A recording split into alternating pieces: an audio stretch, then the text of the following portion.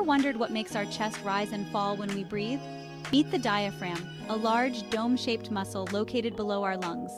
The diaphragm is like a tireless worker, constantly contracting and relaxing to help us breathe. When we inhale, the diaphragm contracts and flattens, creating more space in our chest cavity. This allows our lungs to expand and fill with air. It's like blowing up a balloon. When we exhale, the diaphragm relaxes and returns to its dome shape.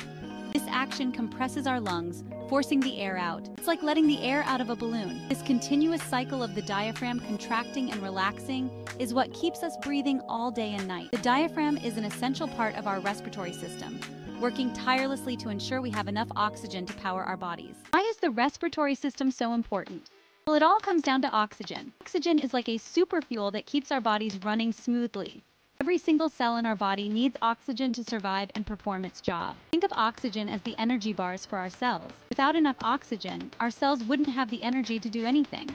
We wouldn't be able to run, jump, play, or even think.